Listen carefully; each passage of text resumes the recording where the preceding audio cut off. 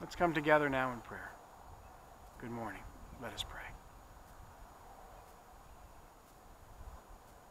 Lord, are we so set in our ways that no one notices the changes that you are making in our spirit?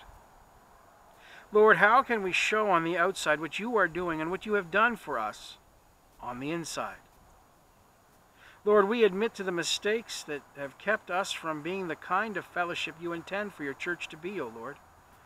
And we admit that there were things that we said, and there are ways that we expressed our faith in you that had more to do with how we want things to be than how you've designed things to be. Lord, when we work against your holy plan, when we act as though our way is better, Lord, confront, correct, convict. And Lord, we pray, forgive us. Lord, do not leave us in the conviction we deserve, that is ours. For Lord, then who could stand? But help us to stand again for truth, that your praise may be on our lips and be the living testimony of our lives, and that in your great renewal of your people, your church, O Lord, that you will cause us to be who you made us to be. And in that wholeness of being, may we be more steadfast in your word, in the living and sharing of the gospel, that we will begin to be to have that new conversation with you in the whole world as you call us into service. Lord, this in Christ Jesus' name we pray. Amen.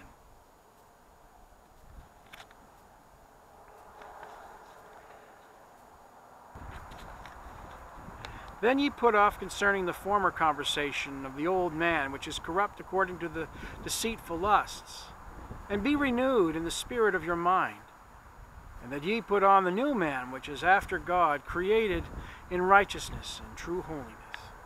Ephesians 4:22-24. Who are you? When Paul calls on churches that he's writing to self-identify, he calls them out. Who do you think you are? It is not unlike Jesus saying to his disciples, who do people say that I am? It's important for us in recognizing Christ to also recognize who we are and who we think we are in relation to him. Paul doesn't pull any punches. Not only are the churches expected to explain who they are, but why they do the things that they do. And that's not for his satisfaction, but for their awareness of how God is moving in their lives, and also how they are changing and how they're not changing from the people they were before they encountered the gospel of Christ. Having come to God and having a belief in God, do people who knew you before you grew in this great relationship and faith, do they still recognize you? Do they even recognize who you are anymore? Can they relate to you in the same way? Has knowing Christ as Lord and Savior, having a Christian faith, changed the conversations of your life? And if it hasn't, I hope you're asking why.